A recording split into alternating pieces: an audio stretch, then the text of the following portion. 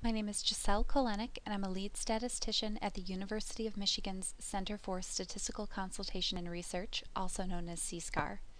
In today's lesson, we'll be discussing source classifications using NVivo 9. To start, we'll navigate to an existing NVivo project. In this project, we have 4 sources: Barbara, Margaret, Robert, and Thomas. For these individuals, for these separate sources, we may want to add attributes like age, sex, ethnicity to our NVivo project. A convenient way of doing this is actually creating an Excel file that contains information on each of your participants or each of your sources that you can import into NVivo. We already have a file created where each person is listed with their age, their gender, and the number of generations they've lived down east. We're going to create a source classification and import this Excel file into NVivo. First, I'll close the Excel file, and then in NVivo, I'll navigate to my Classifications tab in Navigation View. Once we're in Classifications, you'll notice that we have a couple different options. We can create a source classification or a node classification. Source classifications are ideal in scenarios like the one we have here, where each participant has their own source document. In another lesson, we'll cover node classifications. Since we'll be creating a source classification, we want to be sure that the source classification folder is activated, and then in the white space we'll right-click and select New Classification. Here, I'll call this new classification Person and select OK. Next, what I need to do is navigate to each of my sources and apply this empty classification to each of those sources.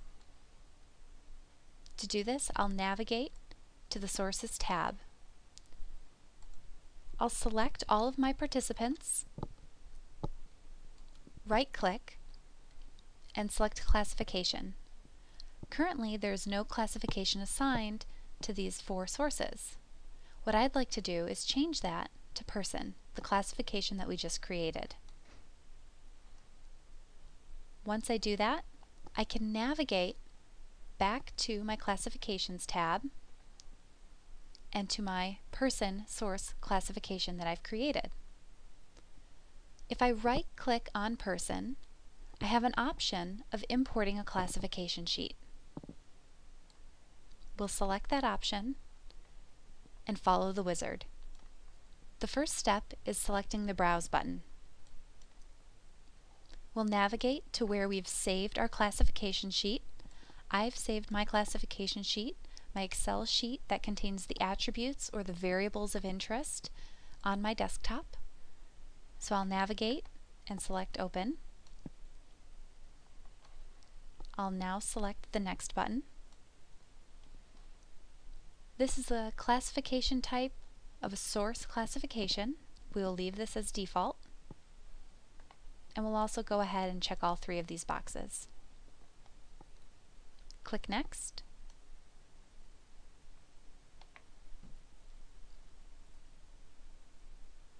Next, what we want to do is specify how our sources are going to be merged together in a sense. How are we going to merge this Excel file with our existing data?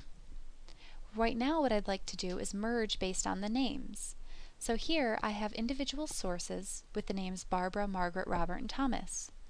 In my Excel file, I also have the names Barbara, Margaret, Robert, and Thomas.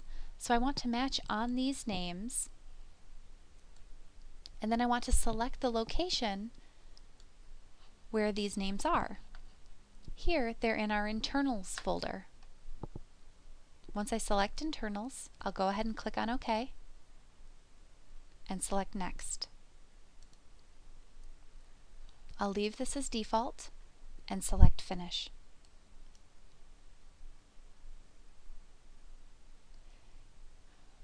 NVivo should then pop up a classification sheet, And we can see from this classification sheet that Barbara, Margaret, Robert, and Thomas have been merged in with the information containing their age, gender, and generations down east. Now we can use this information for queries later on. I could try a matrix query where I could investigate if there are differences between males and females in terms of their beliefs on the environmental changes down east. This concludes our lesson on source classifications.